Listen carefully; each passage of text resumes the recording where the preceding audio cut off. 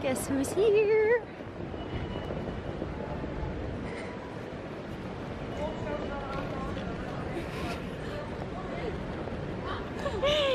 Who's here? Hello. I was completely lost. Like, where are they? Hi. How are you? Yes. Yeah. Welcome in Pibas. Finally. Yeah.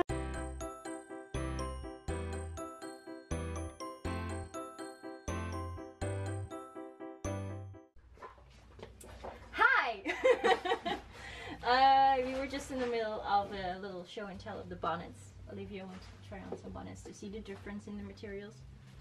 Well, here just popped around the corner. And we were just talking about turbans and saying that how both we have like a difficulty about like the construction of turbans. So this was actually my first attempt at a turban, and I made like a buckram base, but it's more like a pillbox kind of turban. So this is that buckram I was telling about, the little bit of floppy one that's made both of these. And then for Melchior, I made also a turban.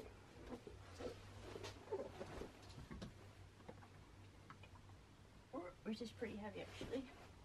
So I actually made a cast of that same buckram of his head, and then I put it on a hat, and then I started draping this all around.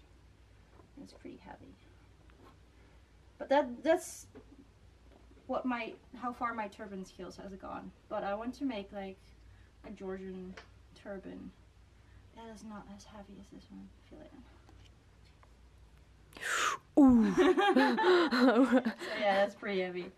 But yeah.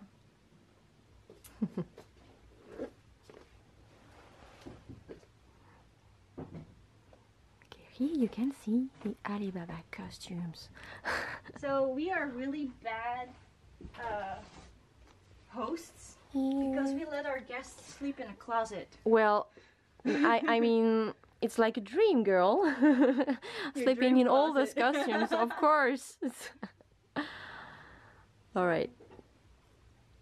Welcome to my closet. Well, there's some stuff here. And all the hats. Yeah. This one is pretty heavy too. Yeah. Well, this one is made of the heavy buckram. Yeah. Oh, yeah. I can see that. It's a bit dirty. Sorry. All right. Oh, do you want to see something fun? Yeah. What is that, Smog? So Melchior made this. Wow. And it's made out of cardboard. It's yeah. Cardboard. That's a price. Yeah, it's on sale. Ah, okay. For sale. And I don't know if there's batteries in here. We can lead up. So I don't know if you can see the eyes really well, but these light up green. Oh. And it's a really cool effect.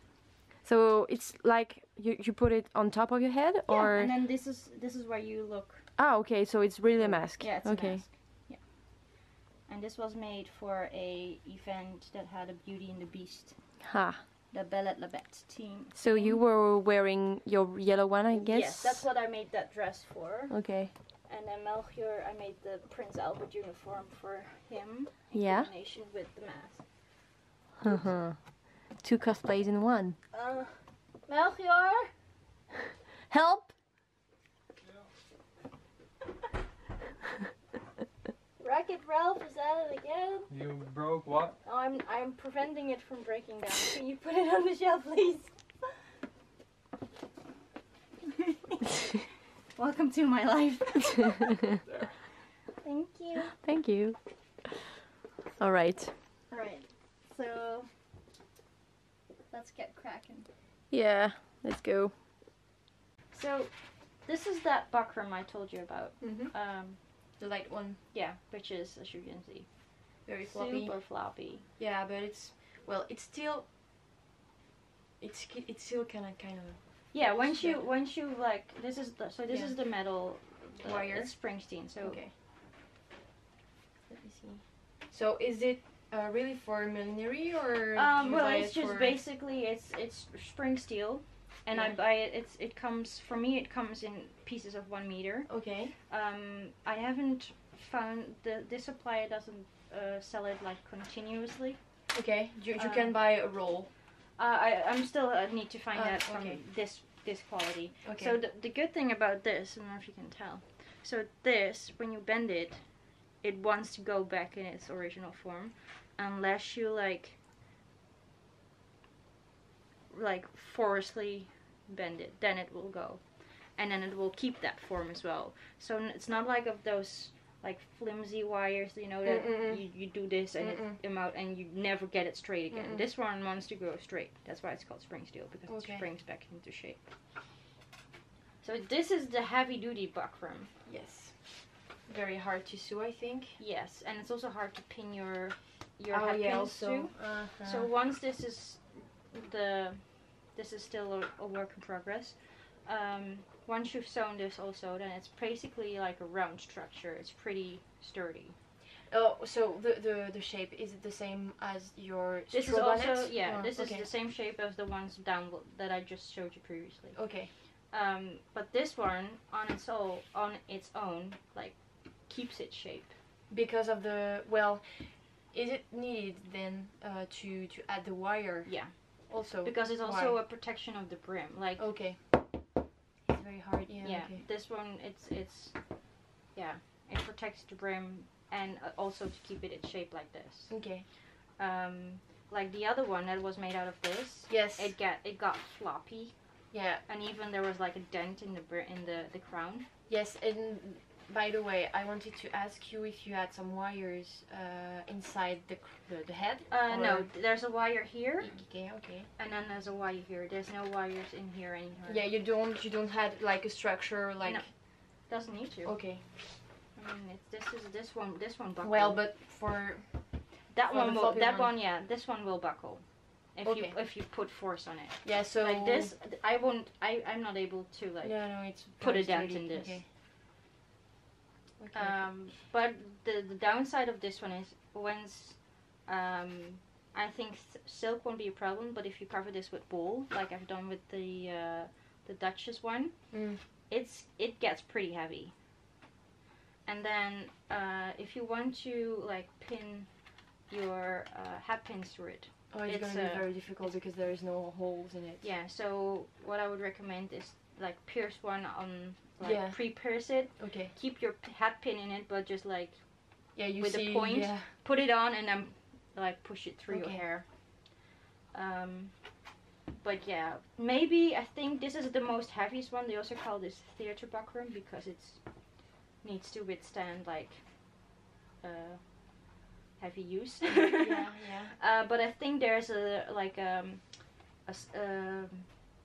softer version of this one. Like a medium. Yeah. Between this one and this one. Yeah. And I think I might go for that one if that's available. I have to see at work if I can find an example piece. Yeah. Maybe the medium one would be the one that I would order. Yeah. The only because thing is also to find it. This one, like this one I can do with machine. I can sew like a zigzag on this with this one machine. you have to do it by I hand. wouldn't recommend doing that with this, and doing this by hand, it's tough. It's you'll feel it in your hands. Yeah, so that's also why this is not finished yet. This was the first bonnet I made. Yeah. And then I quit because too hard. it is really hard, and I thought this is going to be too heavy duty, and then I switched over to this one for the straw. Also, the plan was to make a straw bonnet from this. No. This was supposed to be a silk covered bonnet. Okay. Yeah, and then I went to make and did the straw bonnet from this, and then I made also the silk. Yeah, I think it's gonna be very hard, time consuming also. Just be careful of the ends. Yeah. Well, my bun is very high. Yeah. Oh, it's very heavy. Yeah, that's what I said. It's heavy compared to this one. Yeah. But the thing with this one is that you probably can mold it, shape it, like the once you've connected do the wire here, I think you'll be able to shape it just like the straw one, like that. No, you can't. Well, you have to use Steam it? Yeah, steam it. Okay. Because that's yeah, because of the yeah. When you steam it, you'll be able to like shape it. Yeah. Okay. And that's what you are looking for. Just shape it a bit. Yeah, that's what I did. You with the don't other want to have it stay a bit like. Well, this one it's the same as the green one. Yeah. Okay. Yeah. Okay. And okay. The straw bonnet was in the beginning also as that, but then I put it on the head, and then I like put a tape over it like this, and I put it on the head, and then I steamed it and let it cool off like that. Okay. So it would keep the shape better. Okay. And it will always, once you release the tape, it will spring back a little bit, but it will be more shaped. D'accord. Okay. But do it bit by bit. Well, that's still a pretty. Okay. Hi. So I've taken apart. I've demolitioned Olivia's dress. It's for good cause, because she had some fit issues with the sleeves. And the bodice. So I've taken it apart. I'm going to clean it up a little bit on the inside, the edges, and I'm going to add boning. We need to let it out a little bit. I'm going to adjust her shoulder seams because she could not lift her arms. Here are the sleeves, which are ginormous, and even for 1830s they were too ginormous. So we're going to actually make them a bit smaller, and then that's the skirt down there. And here is Olivia making a collar. A camisette. Well, trying to understand how it's made. Yeah, mainly. Yes. Well, let's try this. I'm not sure how it's gonna go, but we don't know. We'll see. So yeah, that's basically what we're going to do for 4 days. Sewing in our pajamas, because this is a pajama party. And also because I wanted to show you, basically every time, the moment I get home, I change into my pajamas. When I'm at home, I am always in my pajamas. Yeah, me too. Yeah. So I also, wanted to lift the veil of, or like as backstage, or as Zach calls it, City 7th, lift the veil of the perfectness of Instagram and social media and YouTube, because we're not. I mean, who doesn't sew in their pajamas and don't get dressed or brush their teeth or brush their hair or wash or take a shower? I mean, I don't. Nope. Well, very oily hair and face. Well, yeah. So I think what is it? It's almost 4 o'clock already. I think Myrthe will be here in an hour, and then we're going to have dinner, and then we're going to crash on the couch and do the Q&A, because you guys have sent in questions. We're going to do a Q&A, maybe play a game, and then go to bed, and then do this all over again tomorrow and Sunday and Monday, and then she's going back home. Yeah. Right. There were a few from the Instagram stories, I think, because I know you. Oh yeah, you yeah. asked one. You asked one before. We already answered it? No, we didn't answer. Yule is here. Yeah. She's actually Yeah. next. What time? Yeah. We were wondering. Which What period? type period or of costume would you guys never do? Never do. Never do? Yeah, I already said like Regency. Regency. Because, well, Yeah, sorry. well, you don't like the fashion style, right? I don't like, so for me, that's why I love the 1830s so much, because it suits my figure. I'm a natural hourglass. I'm white here, small here, and wide in the hips. So 1830s exaggerates that only more. Yeah. Regency, the focus is mainly on here, and then from down there it's just blah. In my opinion, sorry if I offend anyone. And that just it makes me look. There's no waist. It's straight, and it just no.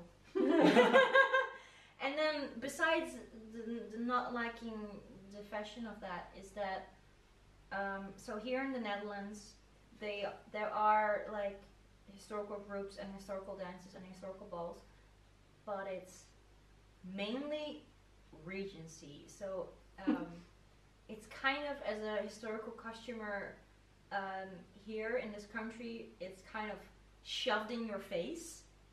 Well, which actually makes it for me to dislike it more. And I'm sorry if I insult anyone or offend anyone, but that's just my feelings. And I feel more at home in the 19th century after the 1820s. Yeah. Yeah. Well, there's a lot more Regency groups and costuming and balls than any other period. Yeah, although it is expanding. It's expanding. Yeah, but it's also an easy access. It's like people that begin. My first costume was Regency. Yeah. And it's probably also because of the books are. Jane Austen helps. Jane Austen is still popular. Yeah. So, and everyone sees the Jane Austen movie, so they're like, oh yeah. I want to do that. I want to do that. So. And it's an easy period to start in. That's why I started there, because then I could sort of get away with skipping underwear. Yeah, basically. Here you girl. Yeah. So that's my opinion, and for you it's the same, right? You. Well, not for the dresses, but the dresses. Well, I don't really like this style of dresses because they always make me think of those nightgowns. Like the girl from Peter Pan. Oh yeah, Wendy. Yeah, Wendy has basically she's wearing a nightgown, but it's like Regency style. But it's actually set in the Belle Epoque era. Yeah. So that connection for me is always like, people in nightgowns. But the men fashion, well, I like the uniforms, but the regular fashion of men don't really speak to me that much. I think it was at its craziest during the 30s. So.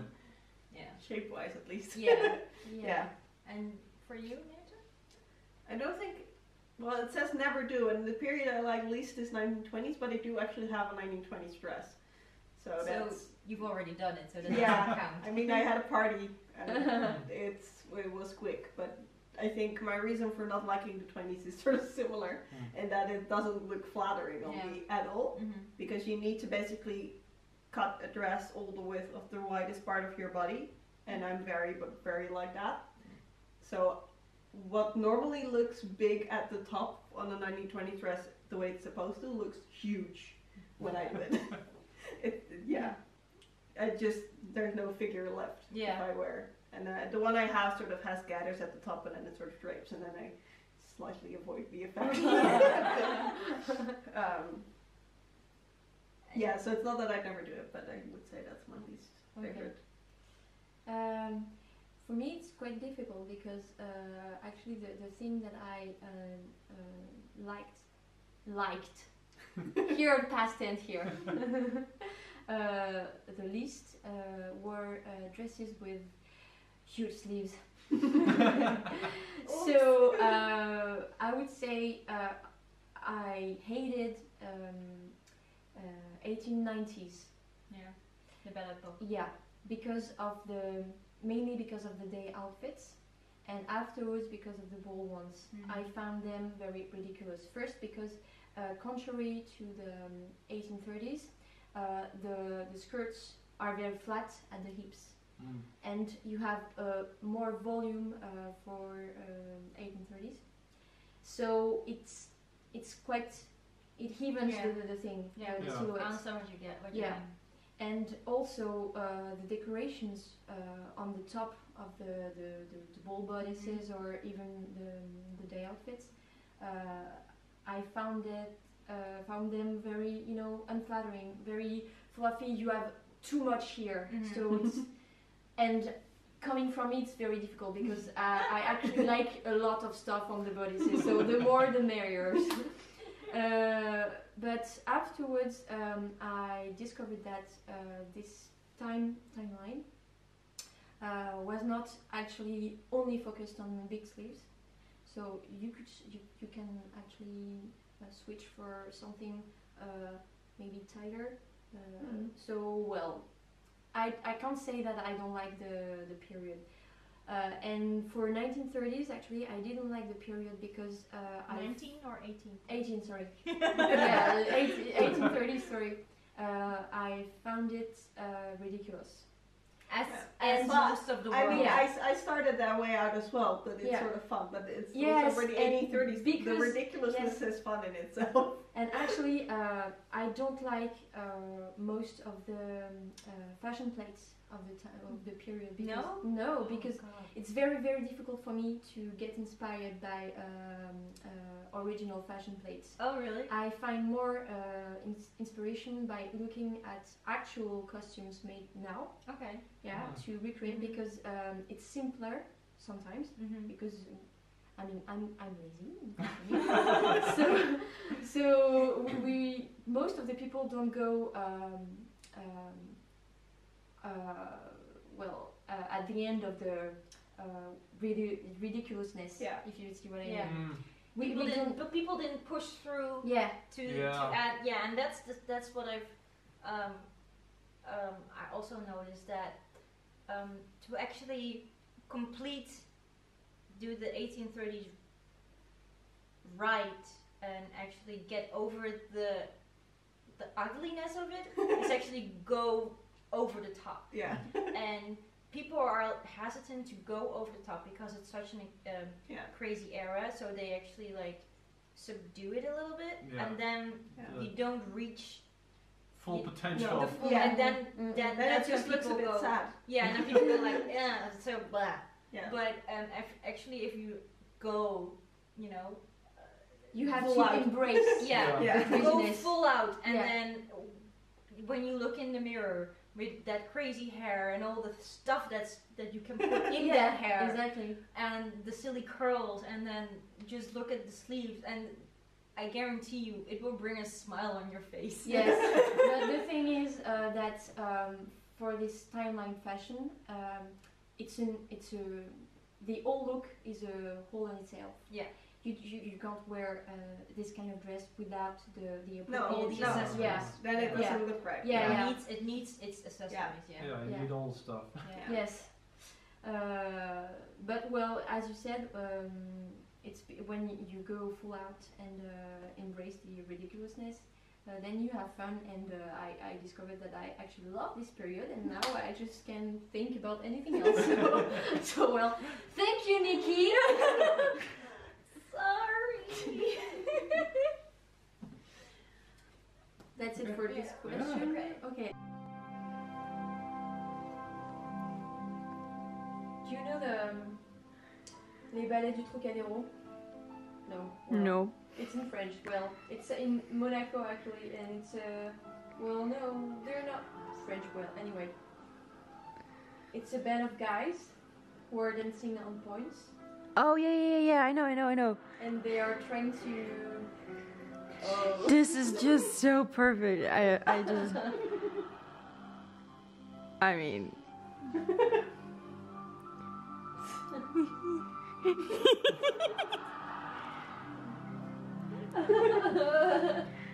So guys, this is Alice Through the Looking Glass by the Royal Opera House.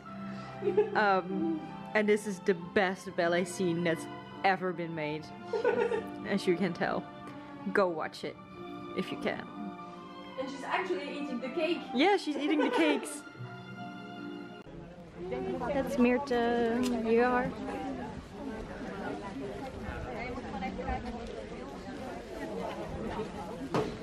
Where are we? At the fabric maker. Yes. In Utrecht. And we are...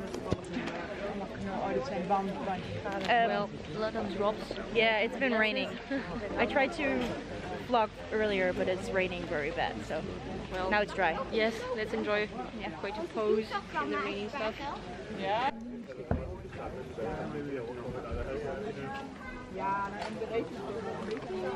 All the fabrics.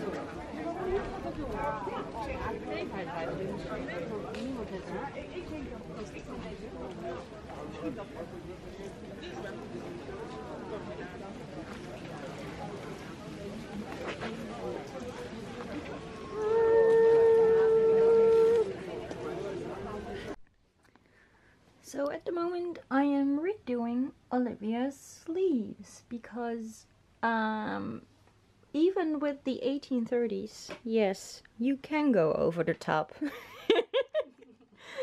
This is my hand. So this was what it was before, and it was like way too big. And so we downsized to this one. And then I still need to make the slit for her arm, but this is about like, well, the same size my sleeves are, and it will fit with a plumber, and then she's a happy camper. So first fitting for the remodeling of Olivia's bodice. She had some trouble lifting her arms, and she still has a bit, but because we are going to lower this so she can get a little bit more reach and then retry, I took it in a little bit here, took it out on the side seams, and then some adjustments on the waistline because now it's doing stuff. Yeah. But so far so good. Yes. Alright, second fitting. We did quite the alterations on this one. Yeah. I don't know if you can see the blue lines. That's where the original dart was. We're going to take away a little bit of here because there was quite some space there.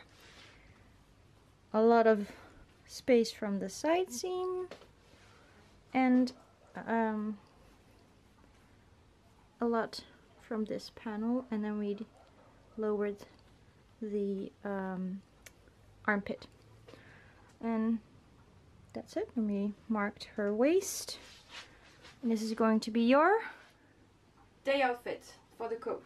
Yes, yeah. The 1830s day outfit. Yes. All right. Happy? Yes. All right. Now I am.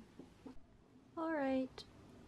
I just finished the slit in Olivia's sleeve, and we just joked that she's having a maxi pad in her sleeve.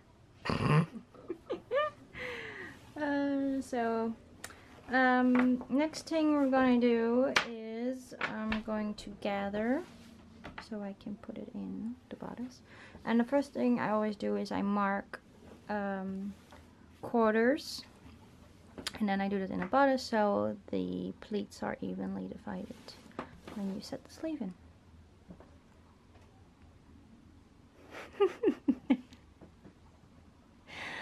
How is your pajama party going so far? Right now I'm in pyjama and corset. So sewing in corset. Yeah.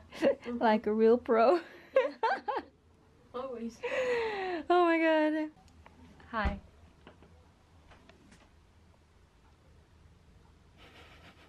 It's Sunday. No, it's Monday. Yeah, it's Monday already. It's already Monday. Olivia leaves tomorrow morning. We haven't filmed much though, because I don't know, I just find it weird filming while I sew. Maybe it's just something I have to get used to show you guys what we're doing. But it's mostly been working on mock-ups for you. Yeah. Fitting. Yeah. And for me, taking Olivia's dress apart. Yeah. And reassembling it. Actually, it looks way better than it did before, so it was worth the risk. I try my best. She trusted me though. Yeah. Never do that. I'm not to be trusted. You didn't say anything. Truth is, I'm holding her hostage. So. Please help me. Send help. Anyway, back to sewing. Yeah. Bye.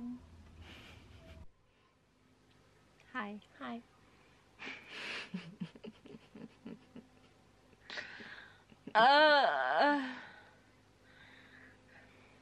It is Monday evening. Yeah. We have to get up at 5 tomorrow. Because Why? Because this girl needs to catch a train at 7:15. Yeah. Bad idea. Worst idea ever. I'm gonna miss you. Yeah, me too. Thanks so much for Thank you. coming and have a 4-day-long pyjama party with me. Yeah, like literally. And it was really fun. Yeah. Sewing and, you know, demolishing your pink dress, your cotton candy dress. Yes. I take pleasure out of it. Yeah, I saw that. It was crazy, like almost scary. No, it's I just like I've told you this before, but I haven't told this on camera. But it's basically what I do at work. It's almost like restoration work. I work on costumes that are like 60 years old, and they've been had repairs done, bad repairs, and then repairs on repairs on repairs, and then it's just I take pleasure out of taking all those old repairs out and then doing one good repair that will last very long. And I'm not saying that her dress was 60 years old and full of repairs. I am not saying this. Like this. No. It's just I also want to share the things I've learned in work and in my years of costuming, share that with other people. Yeah, sure. It was very interesting and learnful. I think I've learned a lot more in 4 days than in the 6 years I've been trying to sew and do stuff. I mean, I thought I was getting better, but when she actually destroyed my dress, she said, well, there's some stuff like you shouldn't do that. No, I didn't say you shouldn't do it. I just said like certain ways to, you know, improve fit. Yeah. And also like serging. Actually, I have a serger, and she's never used it before. Because it's a scary machine. No, it will, especially with silk, it will make your costumes last longer, and not be like a unraveling. Yes, that's what happened all the time. On the inside. Yeah, mostly. Well. Actually, I try to make them look pretty on the outside, but I always tell people who are saying, "Oh, it's a good costume." Well, don't look inside. No. Well, it's still, but it's not necessarily pretty. You know, well, we can go on about this, but that was not the point. The point was to actually say goodbye, because it's sleepy time, and just. Well, we can, because we can talk about this for hours longer. Yeah, I mean. That's we what should have started actually what we did for 4 days now. Yeah. But we didn't record it. No. Yeah, I just find it difficult to pick up the camera and while I'm doing stuff that for me are like boring or not interesting. But well, there was a lot going on, so we had kind of a lot of stuff in our minds. Yeah, that too. And also silent moments or singing moments, karaoke songs. But yeah. So if you guys liked this kind of vlog, we didn't really have an end result yet to show. That will come soon. I'm also working on a making of video of a corset I'm working on, so that's a little bit of a trial and error. Just let me know if you guys like this kind of content. It's been a long 4 days. Yeah. Yeah, let me know, and then maybe we can plan some more of these weekends in pajamas. Yeah. But for now, Sleepy time. sleep time. Yeah. Thank you so much for watching. Don't forget to like and subscribe. Bye.